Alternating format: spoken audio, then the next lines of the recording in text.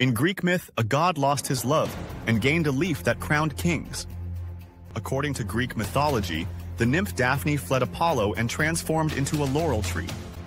Apollo declared the laurel sacred, and its leaves became symbols of victory, prophecy, and honor.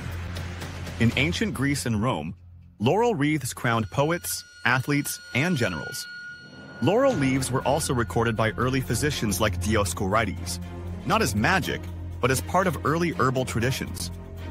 Today, bay leaf Laurus Nobilis is studied for its chemistry.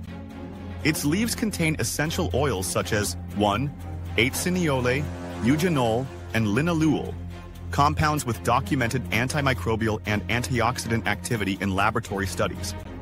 Today, bay leaves are valued as a culinary spice, while scientific research explores their chemical properties, not medical treatment.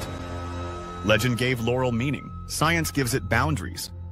From myth to molecules, history only becomes medicine when evidence allows it. Follow for science-based history, where myth meets evidence.